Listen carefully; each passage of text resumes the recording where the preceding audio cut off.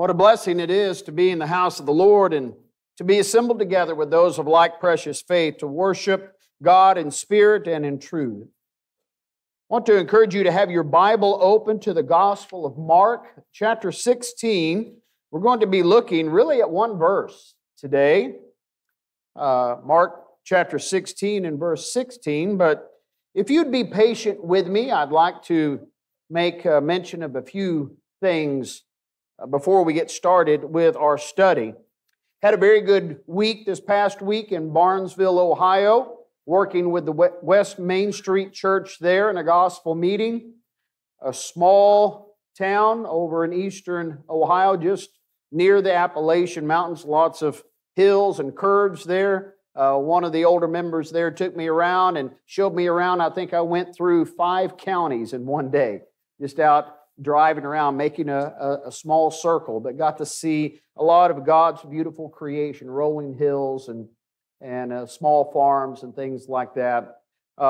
Good, strong church there in that area, has a strong history, but they're serving the Lord there, doing the Lord's work in a small town, has challenges to it, and they're facing those challenges there. But good, faithful brethren there, and got to spend the week with Brother Jacob Leach.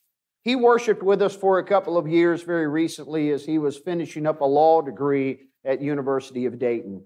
And it was good to be with him and with his family during that time. Some big changes taking place here this past week while I was away. If we could adapt 2 Corinthians 5 and verse 7, for we park by faith and not by sight. I'm sure lines will be painted on the parking lot very soon. They still have another coat to put on, I understand, and then painting some lines, but it's coming along, and we're very thankful for that. Appreciate that. Next Sunday morning in the 11 o'clock hour, I plan to preach a sermon that I've never preached before. I've done back-to-school sermons before as school has started up, but I've never done a schools out sermon before. But I'm going to do that next Sunday. School is going to be coming to an end. I don't know about our young people. That was my favorite time of the year. Some homeschoolers have already quit school for the year. They're already finished. But those in public school, within the next couple of weeks, school will be letting out. Vacation time is coming. Summer vacation time is coming. What are some unique opportunities and unique challenges that come during that time of the year? Let's talk about that next Sunday morning. School is out. And a couple of serious matters to bring to our attention. Last fall, Brother Josh McKibben held our gospel meeting. He has been very ill the last few months, and I noticed on his Facebook page just this past week, he's been diagnosed with something that's got a name to it that I can't recall and can't pronounce, but I believe it is some type of a cancer that has eaten away at some of his bones. He's broken a couple of his ribs, one of his vertebrae. I do remember him writing and saying that his bones look like they are moth-eaten. Very serious condition. Let's be praying for him, for his wife, his 2 daughters, for their family. Let's be praying diligently for them. As was announced this past week, Josh Lee's wife, Christy, went in for a biopsy. They're awaiting the results of that early this coming week. Let's be praying for Josh and for Christy and for their family as well. And several of us noticed a few moments ago that Christina and Evelyn got up and left. Christina is taking Evelyn to the emergency room right now. She was having some tics. Her heart rate was increased, and that's symptomatic of something that Evelyn needed to be taken to the emergency room for. So we'll be praying for her as well. Let's be praying for Evelyn and for Christina as well. Lots of opportunities here lately to be praying for our brethren and praying for each other. And let's be busy doing that. Mark 16 and verse 16 has got to be one of the most neglected, misunderstood, misused, and denied passages in the Bible. It's been my observation that a lot of denominational folks don't want to touch it. I've got some commentaries I've looked at in the past that when it comes to Mark 16 and verse 16 and making a comment on what Jesus says here, he who believes and is baptized will be saved, but he who does not believe will be condemned. Interested in seeing what they've got to say about this passage. A lot of them will say this is in a section of the Gospel of Mark that doesn't appear in some manuscripts, and so they don't talk about it. They won't even address it. They'll skip over it altogether. He who believes and is baptized will be saved. There are popular teachings, popular doctrines and beliefs and practices that go against this clear teaching of Jesus. And I want to take a look at them. I'm going to look at 5 views of Mark 16, verse 16. This is an old outline that's been around for a long time, a good first principle type of lesson, but it may be this morning you hear some things for the first time. And we hope so. I hope that you'll pay attention as we take a look and we study how it is that this passage needs to be understood and how we need to take the Lord's words at face value, trusting that He means what He says. We're going to look at 5 views. The first one would be held by those who don't profess to be Christians, don't profess to be believers in Christ, but I want to take a look at it anyways. This would be the view, he who believes and is baptized will not be saved. Well, no one is saying that, but who is it that holds the view that would have our Lord's words read this way? Well, atheists, for one. Atheists don't believe in God. They don't believe in Jesus Christ as the Son of God. They don't believe in heaven or hell, condemnation, or salvation. So you can believe and you can be baptized all you want to. You're not going to be saved. Well, there is a God. And there is a divine Savior. There is a hell to be shunned, and there is a heaven to be gained. Psalm chapter 14 and at verse 1 says, "The fool has said in his heart, there is no God." Evidence abounds showing us that God is real. The second group would be those who adhere to different world religions, like the Jews and the Muslims, the Hindus and the Buddhists. They believe in God, or they believe in a God or a plurality of gods, but they do not believe that salvation is found in Jesus Christ. However, the Scriptures make it very clear that salvation is only found in Jesus Christ. Jesus says so Himself in John chapter 14 and verse 6. Jesus said to him, "I am the way, the truth, and the life. No one comes to the Father except through me." In Acts chapter 4 and at verse 12, when Peter and John were before the Sanhedrin and they were told not to preach in the name of Jesus Christ any longer, Acts chapter 4 and at verse 12, "Nor is there salvation in any other, for there is no other name under heaven given among men by which we must be saved." I would hope that there's no one here who holds this view, that you can believe and you can be baptized all you want. There is no salvation for anyone. We know that the Bible teaches just the opposite. Here's another view of Mark 16:16. He who does not believe and is not baptized will still be saved, will be saved. Who would hold a view like this? Who would have Mark 16:16 read this way? This would be the view of those who are universalists. Universalism is the doctrine that all souls will eventually find salvation in the grace of God. God is love, and because God is love, God is not going to condemn anyone. Everyone is ultimately going to be saved. It doesn't matter who they are. It doesn't matter what they've done. It doesn't matter what they believe. Everyone is going to be saved. That sounds great. That sounds great. It would be great if that was true. But that's not what the Bible teaches. The Bible teaches, in fact, that few are going to be saved. That's what Jesus himself said in Matthew chapter 7, verses 13 and 14. Enter by the narrow gate, for wide is the gate and broad is the way that leads to destruction, and there are many who go in by it. That is, many are on their way to destruction, because narrow is the gate and difficult is the way which leads to life, and there are few who find it. Well, here the universalist says everyone is going to be saved. Jesus says, no, only a few are going to be saved. Are you one of the few? Well, that's up to you. That's up to whether or not you will be honest with our Lord's words. Ephesians chapter 5 tells us that the wrath of God is coming upon those who sin. There will be some who will suffer the wrath of God. Ephesians chapter 5, verses 5 and 6. For this you know, that no fornicator, unclean person, or covetous man who is an idolater has any inheritance in the kingdom of Christ and God. Let no one deceive you with empty words.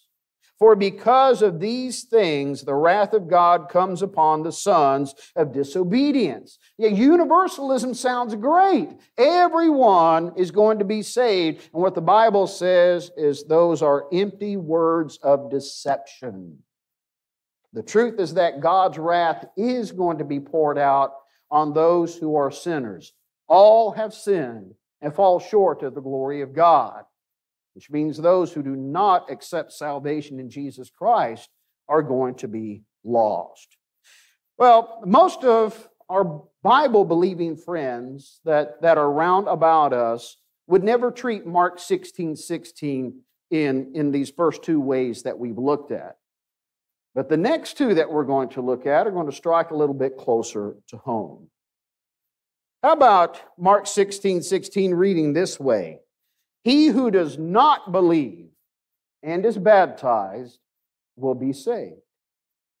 This would be the interpretation that would be forced on this verse from those who practice infant baptism. The sprinkling of infants is an indication that faith is not essential to salvation. When a baby is being sprinkled, baptized by their parents, it's not the baby's choice. The baby has no faith at all. It's something that is done to the child at a time when the child won't even remember it being done. People practice this, many people practice this, and they're very sincere in practicing this. But it's contrary to many passages of Scripture. Number one, the Bible teaches that faith is a necessary prerequisite. Number one, for baptism. There can be no scriptural baptism without a confession of faith. Look in the book of Acts at chapter 8. Acts chapter 8, here we read of Philip and the Ethiopian eunuch. Philip is sent, and he sees the chariot with the eunuch and comes near and hears him reading from the prophet Isaiah. Asks, do you understand what you're reading? How can I, lest someone guides me, is the response. And he's invited up into the chariot. And so Philip, let's look at verse 35. Then Philip opened his mouth and beginning at this scripture preached Jesus to him. Now as they went down the road, they came to some water. And the eunuch said, see, here is water. What hinders me from being baptized? What's keeping me from being baptized? Then Philip said, if you believe with all your heart, you may. And he answered and said, I believe that Jesus Christ is the Son of God. So he commanded the chariot to stand still, and both Philip and the eunuch went down into the water, and he baptized him. Now when they came up out of the water, the next verse continues. What is it that kept him from being baptized scripturally? Philip had to hear his confession of faith. Infants are precious, babies are precious, but they cannot confess their faith. There's no scriptural grounds for baptizing them. Also, faith is a necessary prerequisite to salvation.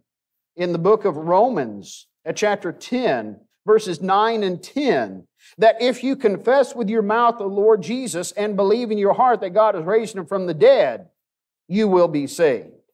For with the heart one believes unto righteousness, and with the mouth confession is made unto salvation. Babies cannot believe and they cannot confess.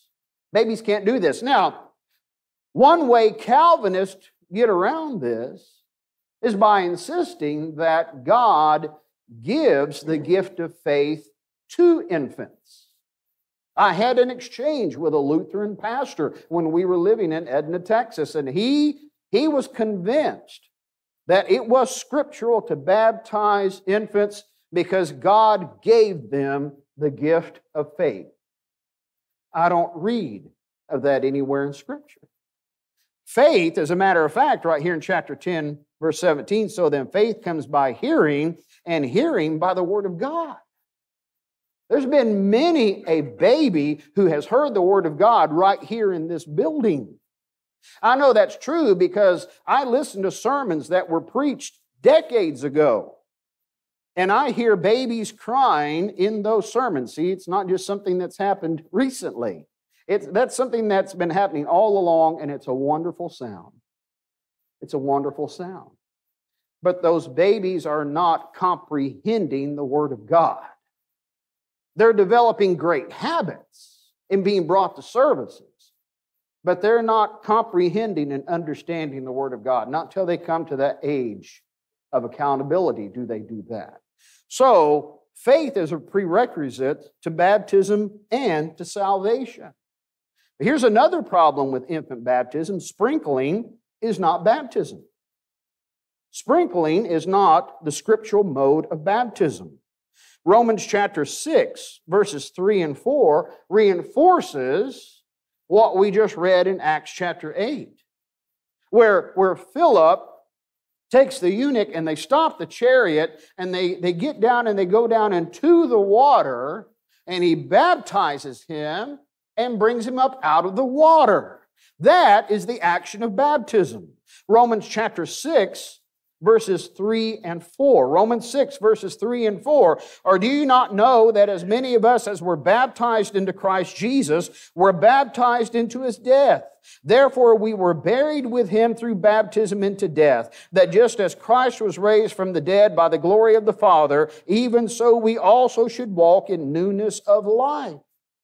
These sincere, well-meaning parents who have their babies sprinkled and call it baptism know good and well what a burial is. If you ask them to bury something, they wouldn't take it out in the backyard and drop a handful of dirt over it. To bury something, you've got to dig a hole, you've got to put it down, and you've got to cover it up completely. That happens with immersion. Baptism, by divine ordination, is patterned after the death, burial, and resurrection of Jesus Christ. It is there at our Lord's death that we contact the blood that He shed, that blood that can forgive us of our sins. Sprinkling or pouring wasn't practiced at baptism till centuries after the Lord and His apostles lived. Baptizing infants is without scriptural authority. I would say to you, if you're with us today, and that's the baptism that you have undergone, I hope that you would give serious thought, prayerful thought and study to the things that we have just talked about. Jesus did not say, "He who does not believe and is baptized will be saved." And then fourth, he who believes and is not baptized will be saved. This is the very popular view held by those who believe in faith-only salvation. That's a very popular doctrine. The Methodist discipline says that it is full of comfort, but it's not according to what Jesus said in Mark 16 and at verse 16. One who teaches faith-only salvation believes that you are saved before and without baptism. Matter of fact, that they would go so far as to say, you are saved the moment that you believe, and you should be baptized, but you don't have to be baptized. Yes, you should be baptized because the Lord commands you to be baptized, but you don't have to be baptized. Does that make any sense to you? because it doesn't make any sense to me. The Lord commands us to do something, but we don't have to do it. We should, but we don't have to do it. We can still be saved. No, that doesn't make any sense. That doesn't make bad sense. It sure doesn't make good sense. What is the purpose of baptism? Well, the immediate response that I've often gotten is that baptism is an outward sign of an inward grace. It's something that you do to show the world that you are a believer, but it has no spiritual impact upon you at all. Or it's something that you do just to join a denomination. But once again, I do not deny the sincerity of people who believe this. I once did. I once believed this. But it's wrong. Jesus and His apostles taught differently. For one thing, Jesus and His apostles taught that faith only cannot save. Go with me back to the Gospel of Matthew at chapter 7. Matthew chapter 7, the Sermon on the Mount. Matthew chapter 7 and at verse 21. Jesus says, "Not everyone who says to me, 'Lord, Lord,' shall enter the kingdom of heaven, but he who does the will of my Father in heaven." Notice the first would be someone who believes in Jesus, calling Him Lord. But they're not entering into heaven because they haven't done the will of the Father in heaven. Not everyone who says to me, "Lord, Lord," not everyone who just believes, but he who does the will of my Father in heaven. In the book of Hebrews at chapter 5, Hebrews chapter 5, the Hebrew writer tells us that Jesus has secured our salvation by being obedient. Because Jesus was obedient even unto death, you and I have the forgiveness of our sins. That's possible for us. Look here, Hebrews chapter 5, look at verses 8 and 9. Though He was a son, the H and the S are capitalized. It's talking about Jesus. Though He was a son, yet He learned obedience by the things which He suffered. And having been perfected, He became the author of eternal salvation to all who obey Him. That's what the Hebrew text says. Now, I know that salvation is available to those who believe Him. We've got many verses that teach that, but none of them say believe only. None of them say faith only, but this passage says eternal salvation is available to those who obey Him. Did you know that even though faith only is a very popular doctrine, the only place in the Bible where the words faith only are found together is in James chapter 2 and verse 24. And it doesn't say faith only saves. James chapter 2 verse 24 says, "You see then that a man is justified by works and not by faith only." So faith only, salvation, faith only cannot save. Here's something else we need to understand, and that is the purpose of water baptism. It is not an outward sign of an inward grace. It's not just something that we do because we should in following our Lord's example or just to do it to join a local church. No, God has a greater design in mind for the purpose of baptism. Baptism is for the forgiveness of our sins. In Acts chapter 2, as Peter is preaching the gospel for the first time after our Lord's ascension into heaven, he's preaching to Jews, and he tells them in verse 36, Acts 2 and at verse 36, "Therefore, let all the house of Israel know assuredly that God has made this Jesus, whom you crucified, both Lord and Christ." Verse 37, "Now when they heard this, they were cut to the heart and said to Peter and the rest of the apostles, 'Men and brethren, what shall we do?'" Why were they cut to the heart? Because they, right here for the first time, came to understand and believe that Jesus is the Son of God. If they weren't believers, their hearts would not be cut. So they're believing. They have faith. And they ask, "What shall we do?" If faith only saves, this would have been a perfect time for Peter to clarify this and say, "Nothing. Nothing. You believe, you're saved. But that's not how he responds.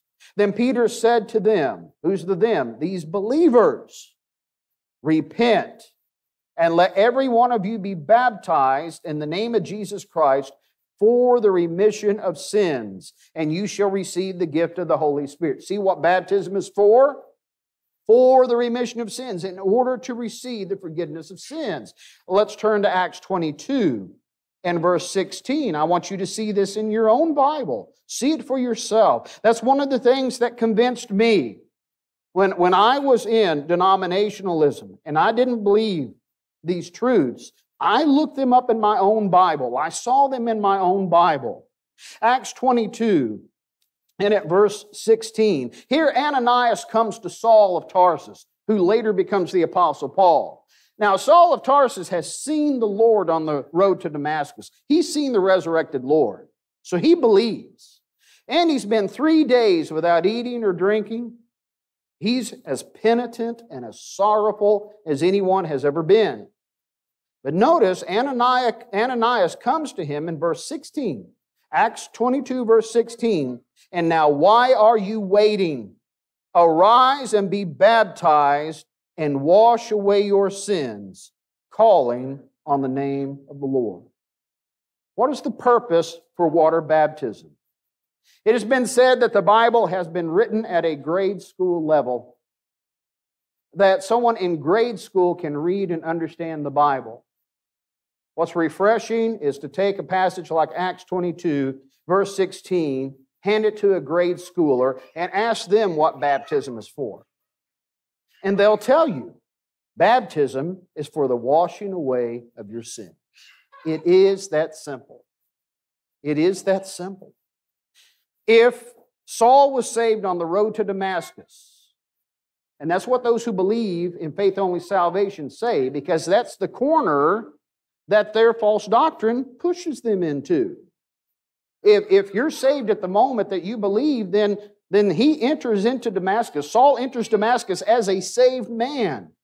But if that's true, he's the only saved person that you and I have ever heard of who still had his sins. Because when Ananias came to him, he said, why are you waiting? Arise and be baptized and wash away your sins, calling on the name of the Lord. He who believes and is not baptized will be saved. That's the false doctrine of those who believe and teach faith-only salvation. There's one other view that I know of that can be taken of Mark 16 verse 16, and that is to just take it at face value. I remember when I became a Christian. It was August 4th, 1988. I just turned 17 years old. My entire life, as far back as I could remember, I knew about the Bible.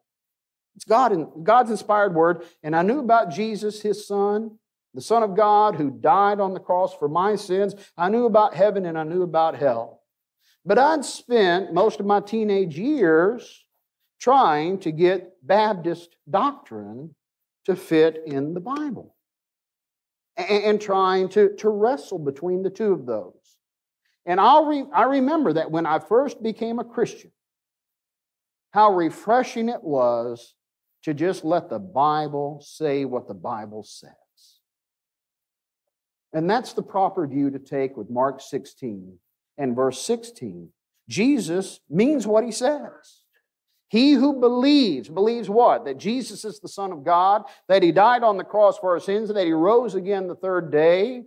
That's the gospel that we have received according to 1 Corinthians 15, verses 3 and 4.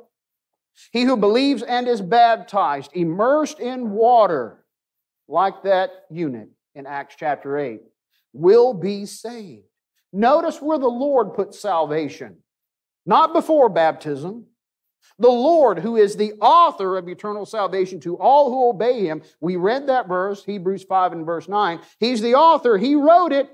Where did He put salvation? Before baptism? No. The Lord put salvation after baptism. And it's as easy as an addition problem. The word and is a conjunction. It joins two things together. He who believes and is baptized will be equals salvation. He who believes and is baptized will be saved. It is that easy. Well, one reaction, one response that we will get is, if baptism was essential, it would be mentioned in the second part of the verse. Jesus would have said, he who believes and is baptized will be saved, but he who does not believe and is not baptized will be condemned. Well, let's address that for just a moment. In John chapter 3, when Jesus is speaking with Nicodemus, John chapter 3 and at verse 18. John chapter 3, you know verse 16. We'll go just 2 verses later. Verse 18. John 3 and at verse 18. He who believes in him is not condemned, but he who does not believe is condemned already, because he has not believed in the name of the only begotten Son of God. Remember that belief, faith, is a prerequisite to baptism. Without faith, baptism doesn't mean anything. And if you don't believe, you're not going to repent, you're not going to confess, you're not going to be baptized, you're not going to live a faithful life. If you don't take that first step, there's no point in mentioning other steps if you don't take the first step. So he who believes and is baptized will be saved. He who does not believe, there's no salvation there. No salvation there whatsoever. But how easy, how refreshing it is to just let the Lord's words mean what they say.